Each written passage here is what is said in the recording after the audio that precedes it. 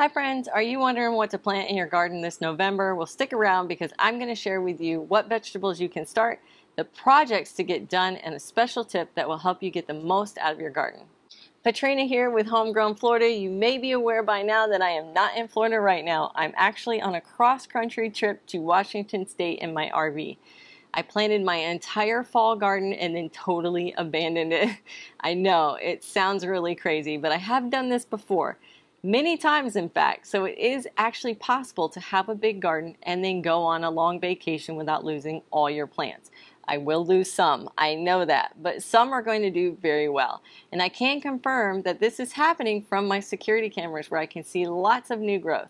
If you didn't get a chance to see the videos I did before I left showing how I did a full garden teardown and planting, I'm going to add them to the end of this video. And as you are now aware, since I am not at home, I had to take a pause on the free seed giveaways, but I have come up with a very cool giveaway that I will be doing once I return, and I can promise you that it's very good. I'm going to keep it a secret for now, but I promise it will be well worth it, so make sure to keep tuning in at the beginning of each month so you don't miss it. If you're new to the channel, I am in Florida in Zone 9A. If you're south of me, this video is going to give you a little bit of a head start, and if you're north of me, then this will help remind you of anything you might have missed planting. A lot of the seeds we started last month in the garden are going to be pretty similar to what we're going to be starting this month. We are getting pretty close to our first expected frost date, so we need to stick to our cool season crops and leave the warm season crops behind us. That doesn't mean you need to pull your plants yet. I just let mine go until the first frost kills them out. So let's start with what you can be starting from seed this month. So that is going to be beets, broccoli, Brussels sprouts, cabbage, Chinese cabbage, carrots, cauliflower, celery, collards, kale, kohlrabi, lettuce, mustard, onions, peas, radishes, spinach, Swiss chard, and turnips. If you are in the deep South Florida, you can probably safely add things like potatoes, green beans, corn, tomatoes, peppers, and squash. But that is only for those zones that are completely frost-free.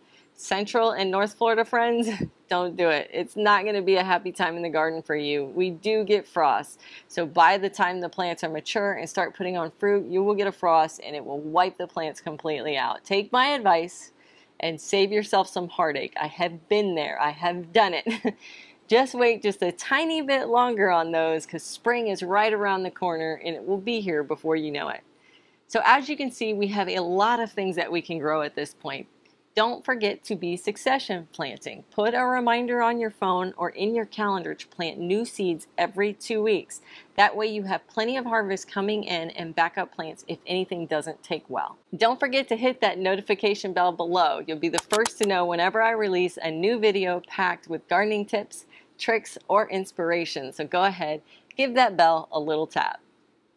Now let's jump right into the projects for this month. I mentioned this last month, but I wanted to bring it up again, which is harvesting your sweet potatoes. If for no other reason, Thanksgiving is coming up, and if you want actual sweet potatoes on the table, you want to get those harvested this week. So that way they have 2 weeks to cure, which is when they actually become sweet. You don't have to pull them all if you don't want to, but make sure you have at least a few from your harvest for that big meal and get them cured in your garage for 2 weeks. You can always pull the rest of them later before any frost come. Another thing you will want to get done this month is to transplant your onion seedlings. Or if you didn't start them by seed, make sure you get your hands on some onion starts, which are just baby onion plants. Last year I got mine from Dixondale Farms and I really liked them. The only thing that was odd was I had a handful of them go to seed, which should not happen with onion starts since they are a biennial plant and I was on year 1 with these plants. So they shouldn't have produced seeds, but they did. Must have been stress. But Dixondale Farm was great. They had a sampler pack for short day onions, which is the kind we need down here in the South since our number of daylight hours is shorter than our garden friends up north. If you get a long day or an intermediate day onion, you will not get a bulb. They will just grow into giant green onions, and I'm speaking from experience here. I have a few favorite varieties of short day onions like Gran X, which is another name for the sweet Vidalia onion. Then there's Red Creole and the Texas Early White. Here's a reason why I like these variety. The red one lasts a long time in storage. The white one gets pretty big and it's a pretty mellow onion. And it goes without saying that Gran X or Vidalia are just about the best tasting onions on the planet. Maybe I'm biased, but they are amazing. Once you get your start, or when you get ready to transplant your seedlings, just pull them apart from the others and stick your finger down into the soil about 2 inches, and then just slide that seedling down into that hole. Press the soil back together to hold the seedling upright. Onion seedlings seem like delicate little plants with their little wispy leaves, but these guys are very tough. You can mess with the roots. You can dry them out. You can cut the leaves. They will bounce back so well. Just tough little plants. When you plant them, make sure you pick a place in your garden that won't be in the way. I always have these great plans to interplant them around other veggies to take advantage of space and to deter bugs, but I always end up crowding them out, and some die off and I don't get the yield I was hoping for. So this year I'm dedicating a bed to my garlic and onions, and I'm not putting any other plant in there. They're going to take till spring to harvest, so I'll be dedicating that bed to those plants until May or June. It's a long time to dedicate to just one vegetable, but I'm determined to have a really good onion year this year. Now let's discuss the special tip for the month. This one is very exciting, but you need to have some patience to pick the best time this month, or possibly even next month. It is time to start planting our garlic. I highly recommend that you wait until you see a nice, good cold front coming through, where the nighttime temperatures drop into at least the 40s. This might be the end of November all the way to the end of December, but it should happen between now and then. Last year, we didn't get a good cold front until Christmas, and it was record-breaking cold. That's when I planted. In fact, last year had a lot of crazy weather. I guess every year does. I don't know. Once that temperature drop occurs, remove your garlic from the fridge where it has been patiently waiting since August. The fridge is necessary to vernalize the garlic, which is just a fancy way of saying they're going to get cold treatment. Vernalization is necessary to ensure that the garlic's bulb comes spring. 6 weeks should be good enough, but I like to go as long as 12 weeks if I have the opportunity. So this ensures that they don't break vernalization and then not get the bulb, which is a common problem when you're growing garlic in a warm place like Florida.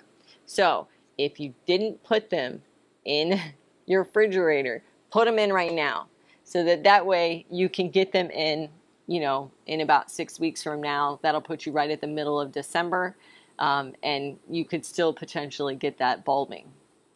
When you pull your garlic out, break the cloves apart, but leave the paper wrapping on each clove. Don't fully peel them. Then plant them pointy side up, about 5 to 6 inches deep.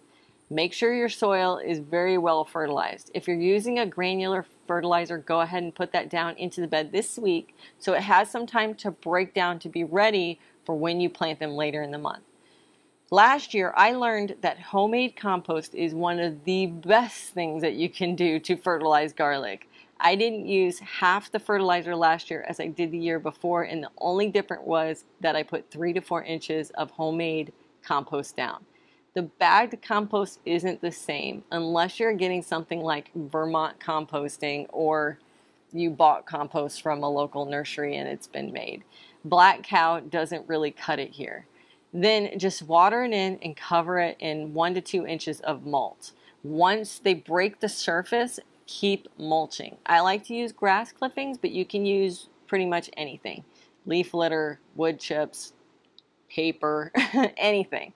You want to keep adding it because as we move from winter to spring, things heat up very fast. So the heavy mulch you've been adding will keep them cool once the hot weather hits.